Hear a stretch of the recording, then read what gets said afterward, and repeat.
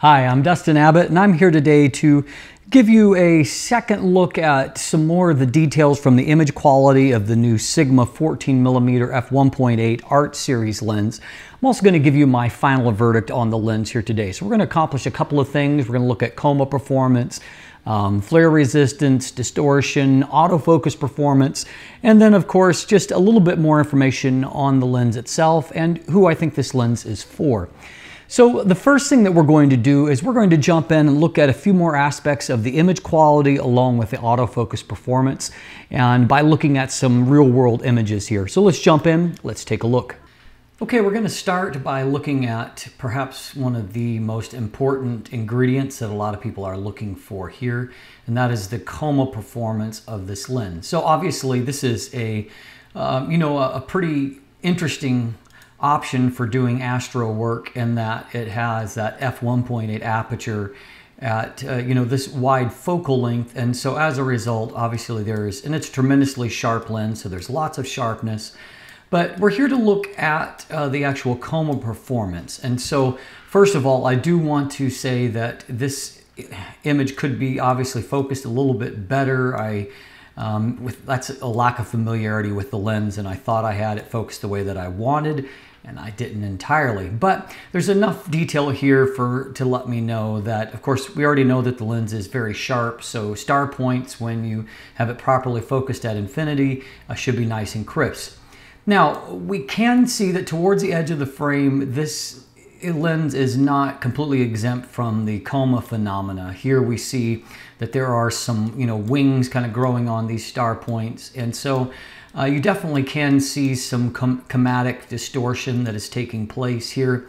I've seen worse than this. I've also seen better than this. And so just to give you a look at the star points, and so here we're at f2, and so we're very close kind of to the limits here, but you can definitely see that there are some wings that have started to grow, which is one of the symptoms of chromatic distortion. That is our chromatic aberration that is taking place there. Now, that being said, I don't think that this is pronounced enough at this wide a focal length to be a deal breaker. Here's another shot I did just of the sky itself, and so you can see here, and this is at f1.8, that that things really for the most part look good. But yeah, you can certainly see that there is some evidence of that Coma. It's not as sharply defined because the image is not perfectly focused, but you can see at the same time that there is a huge amount of light gathering potential here. And that's going to make it a tempting option, even if there is a little bit of Coma involved. And so here you can see a 15-second result at ISO 1600, and as you can see, even with me adding an S-curve in here that's darkening the blacks a little bit, and maybe doing a little bit of brightening of the star points, but you can see that there's huge light gathering potential, and that's going to make it a really compelling lens, because it means that you can keep the actual noise level down. As you can see here in the black area, our noise level is basically non-existent, and that's because on the 5D Mark IV I'm using ISO 1600 as a piece of cake, and so that's certainly a huge upside when you compare the fact that to get a similar amount of light gathering at f2.8 with another lens that you would have been more at ISO 6400 to get a similar amount of brightness here. And so certainly interesting to me. Now, examining another area of what I certainly consider to be strength for the lens is when it comes to the flare resistance. This can be a weakness for lenses that have a circular front element. It certainly is a weakness of the Tamron 15 to 30mm f2.8 that I often use as my wide angle option of choice. And so here we can see, however, that despite that bulbous front element, we've got fantastic flare resistance here at f1.8. Good detail on the area that I focused on here, but the sun being right there in the frame has not caused us any damage here. And so then stop down to f11. That gives you a little bit of a look at the the pattern, kind of the sun star or sunburst effect that's going to come off of the lens when it's stopped down at f11. We can see that there is a very slight ghosting that's taking place here, a little bit of veiling right here, but I mean, and here's another little stray light artifact here, but none of these things are in any way, shape, or form deal breakers here. They are pretty insignificant. This is a very strong performance and an area I've been very impressed with. So I also wanted to take a look at distortion, and so here we have a line that should be, you know, perfectly straight, and it's not perfectly straight, but at the same time there's not a tremendous amount of distortion. Up towards the edge of the frame here, we can see that there is kind of some keystoning effect, and obviously it's keystoning effect with a wide angle lens is going to happen in this kind of situation unless you have the sensor perfectly level with what you're trying to shoot. Now, in this case, I wanted to just kind of demonstrate if you apply a profile correction and then you just, you know, straightened up the lines. This is just done quickly in Lightroom. I think that the end result is fairly credible here. So you can see there is vignette that has been lifted, and there is, you know, some correction of distortion that's taken place here. So I think that number one, I do think that there are better options for shooting architecture. I mean, obviously nothing is going to beat an actual tilt shift lens for this kind of situation. At the same time, I see no reason why, if you purchase this lens, to not use it in architectural work. I think that, you know, what, you know, distortion is there is correctable and, you know, isn't the end of the world. Now, this is an interesting image here because I actually used a speed booster or an accelerator here, and this is actually shot on APS-C on a Sony mirrorless and A6500, but I used a Velo accelerator adapter, and so what it does is it changes the you know, the framing back to that similar of a full frame body, and of course it also opens up the maximum aperture to f1.4. And so anyway, interesting, and you know, again, the result here is certainly useful, and so you know, I do find that with APS-C noise is a little bit heavier, but at the same time it's a really nice looking result. Here's another, just to give you an idea, and so this is using it in that you know, setting, you know, trying to get lines reasonably straight here. You can see that there is going to be some keystoning, perspective type distortion, but again, you know, this is a usable combination, and if I owned this lens, I wouldn't hesitate to put it to work because both that 14mm kind of angle of view, and of course the light gathering potential, the sharpness of the lens, you know, I think would make it appealing to some people that would do real estate or things like that. There's certainly worse options. Now here I wanted to look at wide aperture here, what the lens did in dealing with really hard transition areas. And so this is really where we're looking at the potential for some, you know, typical chromatic aberrations, green or purple fringing, and in these areas of really high contrast, going from a dark subject to a very light background. And as we look towards, you know, this kind of area here, these are places that are, you know, typical offenders for chromatic aberration. And so the great news is that it is pretty much just not there. And in these areas of high contrast, it's doing a great job with that. And you know, just looking at here, even towards the very edge of the frame, there's really no true chromatic aberration to be concerned about there. So, I mean, kudos to Sigma for doing a great job in controlling that. Now, this is at f1.8, and so I did note in my last segment, number one, that there's a lot of sharpness there. As you can see at f1.8, that is completely usable. I did note that I liked the color and contrast out of the Tamron 15-30 VC lens that I compared it to. So obviously in this case, I've gone for a mild amount of underexposure to allow me to have full range in the sky. But I just wanted to show you that with some post-processing, and of course this is processed to taste, this is, you know, my work here, but at the same time I wanted you to show you that, you know, it's not the end of the world if you shoot with a lens that doesn't have amazing color pop out of the box, if you don't mind doing post-processing, because the byproduct of this shot, you know, I've gone from this to this, is an image that I think looks in my opinion, looks fantastic. And so certainly with some work, you can make the colors, you know, pretty Zeiss-like there. Now, I went out purposely to test autofocus after doing some calibration, and there were some of you that were concerned because another reviewer had kind of talked about the unreliability of the autofocus. Frankly, autofocus on a lens this wide, it's not putting nearly as much stress on an autofocus system as a narrower angle of view, a telephoto type lens. But at f1.8, your depth of field is more shallow than the typical lens. And so I went out shooting at f1.8 to purposely see if I, could get what I was focused on. And so here, at a medium distance here, you can see that, I focused for this area here. I wanted that to stand out a bit from the background.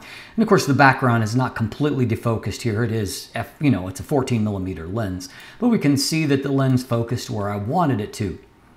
Similarly here, this is at a much closer distance, and by the way, it's much more close than what this looks like looking at the image. 14mm is a very wide focal length, and so I was really probably within a couple feet of this leaf, which was my focus point for here when I shot. And so as you can see, there may be the slightest bit of a front focus here, but by and large, I mean, the lens is focused where I wanted.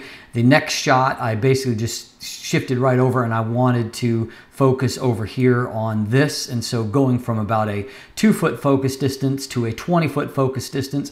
And as you can see, once again, this is what I would consider a well-focused result. And so I'm not concerned there. Here, this is at a distance of about 6 feet, and I focused on this branch here, which, as you can see, even though there's a lot of things that could have caught autofocus, it has focused very accurately for me there.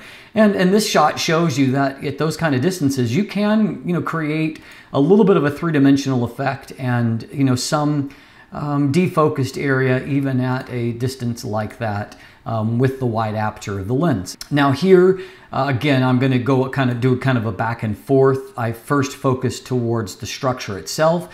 And as you can see, that is in focus. I then switched my focus point to this evergreen here in the foreground. And as you can see, it is nice and crisply in focus. And so just toggling back and forth, here's your defocused foreground element. And then here's your defocused background element. That also gives you a look there at the quality of the bokeh a little bit. So after going out and specifically testing it and there's a number of other images that I'm not showing you here, I came back without any kind of real reservations about the focus system. It focuses quickly, and in my personal experience, at least limited experience, it seems to focus accurately. So as you can see, this lens really does quite well in a lot of different metrics when it comes to the image quality.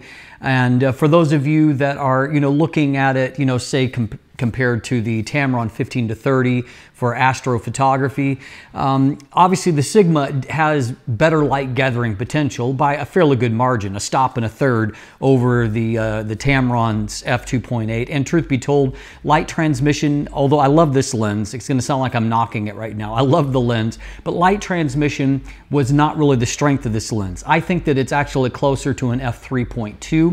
In fact, if I throw the Tamron onto an adapter and onto a Sony body, I can only open the aperture up to f3.2, which tells me something there. So, definitely the Sigma has the advantage there. On the other hand, the Tamron actually has lower Coma, and so if Coma is a big deal for you, I think both of these lenses will work well for astrophotography, but they both have some different strengths. More light gathering potential here, lower Coma on the Tamron. So, good options, and also you need to think about framing, as we saw in our previous comparison. And if you missed the resolution test, you can take a look at this video here. But you can see that there's definitely some difference when it comes to the framing between the two lenses. And so the Sigma's 14mm is certainly a fair bit wider than the Tamron's 15mm. Now, on the pure, staying here on the astrophotography topic, I'm still kind of undecided which is the better option. I think in some ways probably the best option that I've seen so far is still the new Samyang Rokinon Premium Series 14mm f2.4. Not quite as much light gathering potential, obviously. It's about 2/3 of a stop slower, but really, really low coma. It's also an extremely sharp lens. And so I think it's actually the better Astro lens. That being said, I think that the Sigma is very useful for that. And this is a better performance than some of the Sigma lenses I've seen. This still is not necessarily Sigma's greatest strength in terms of the other things that they correct for optically. You know, and that shows up in that this lens does quite well with distortion. I still think that the Sigma's own 12 to 24 millimeter f4 lens has less native distortion. You also have lenses like some of the new things from Laowa, that the 12 millimeter f2.8 that has lower native distortion than what this lens does. And so if you're primarily looking at doing architecture or real estate photography, you know, if you're going to spend this much money, you might as well actually buy a tilt shift lens, which is best suited for that kind of work. But once again, like with Astro, I mean, it's within the wheelhouse of this lens, and it can do a good job with that. Sigma's done a fantastic job with chromatic aberration control, as we've seen. It's just, there's basically no real CA for field work. And vignette is surprisingly low for such a large maximum aperture on a lens like this. So a lot of good stuff there. Flare resistance, I think, is quite exceptional. Again, for a bulbous front element, Sigma nailed it when it came to the flare resistance there. And obviously the resolution is pretty fantastic from the lens. So a lot of good stuff here. I think maybe that there are kind of two primary obstacles that remain, you know, that should be considerations. One is that, you know, to achieve another unique class-leading lens when it comes to maximum aperture at a focal length, Sigma had to develop a lens that is pretty heavy, and beyond that, it's quite front heavy. And so while it is physically a bit shorter, obviously, than the Tamron 15 to 30, the Sigma is the heavier lens. It is the heaviest lens in the class, heavier even than the Sigma 12 to 24 millimeter f4.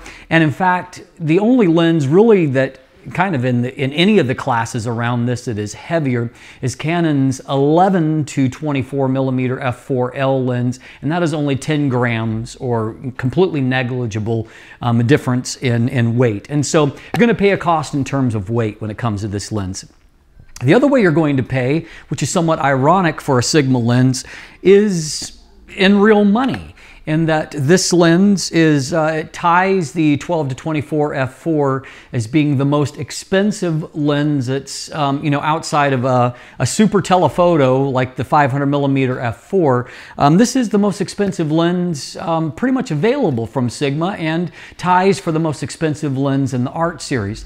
We saw a long time in the Art series that Sigma kind of had a threshold where all of their products were coming in at least underneath the $1,000 mark. That's obviously changed in the last year or so, and basically all of the new Art series releases in the last year and a half have been north of $1,000. And of course, this lens in the US market is $1,600, more like $2,000 here in Canada. So it's not an impulse purchase, to be sure. And so I think that for some people, they're going to look at other less expensive options simply because of the pure cost of the lens. You know, for example, if you're comparing, you know, looking at both of these lenses, the Tamron, you know, it's a zoom lens and it's got image stabilization, and it's about $500 cheaper. And so while it does have a smaller maximum aperture, obviously, you know, that's $500 is a significant sum for some of you. And so, you know, that may come into your consideration process. You also have the extra, you know, the excellent, you know, Samyang Canon 14 millimeter f2.4 premium lens that comes in under $1,000.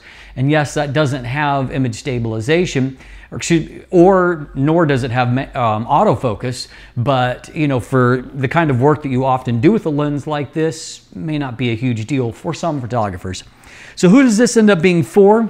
I think that this needs to be for those that actually could benefit from having that large maximum aperture. And so for some of you, you're in a situation where you feel like having the larger f1.8 aperture is going to make a big difference for you in doing astro work. And certainly it allows you to keep at a lower ISO setting and keep your shutter speed at a more reasonable level.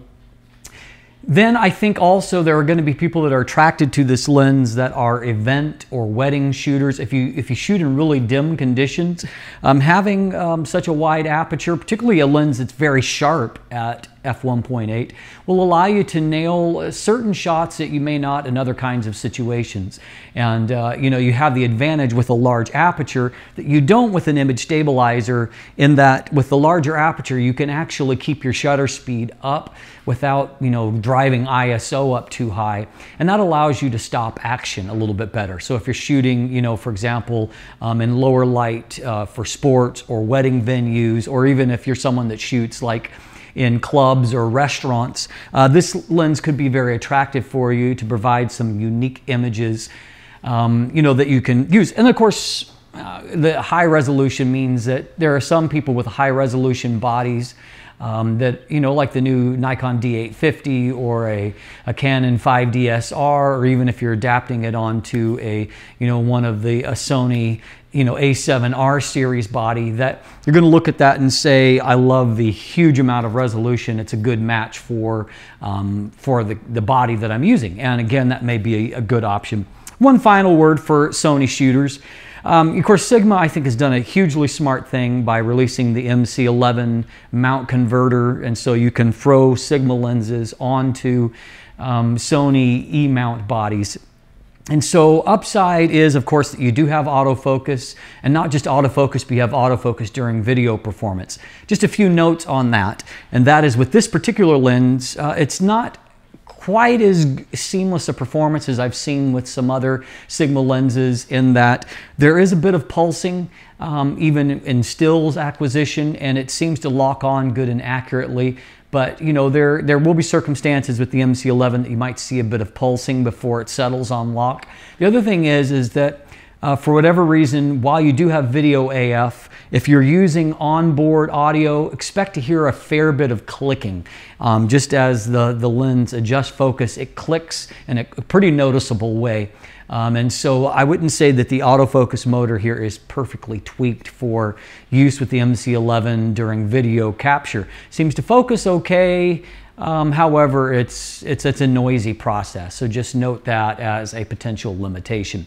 And so all in all, Sigma, I think, has managed to, you know, not just do something unique once again, but they've done it in a very credible fashion, in that this lens, it works. And while it's not best in the class in everything that it does, it's really up near the top in pretty much all classes. And of course, it has class-leading resolution and a class-leading maximum aperture, which makes it a pretty fantastic lens. And so if you don't mind a little bit of heft and spending a little bit of money, this may be the wide-angle lens that you have been dreaming of. Oh, and by the way, be prepared to use add-on filters. And if you're a Nikon shooter, I talked about that add-on adapter. It appears that that's only for Canon shooters, at least right now. And of course, so you're going to need to get that adapter if you have a Canon body, if you want to use the rear mount filters, and of course, or an aftermarket filter holder if you want to use front filters on it. You know, always limitations with wide-angle lenses that go this wide and have that bulbous front element, but you know, that is part of the consideration as well. I'm Dustin Abbott, and if you'll look in the description down below, you can find both the link to my full written review, a lot of information as a part of that on my website, dustinabbott.net. You can also find there an image gallery of the various images I've taken as a part of my review process. And then of course, you can find linkage there to follow me on social media, become one of my patrons, all of those things. And of course, if you haven't already, please click that subscribe button. Thanks for watching. Have a great day.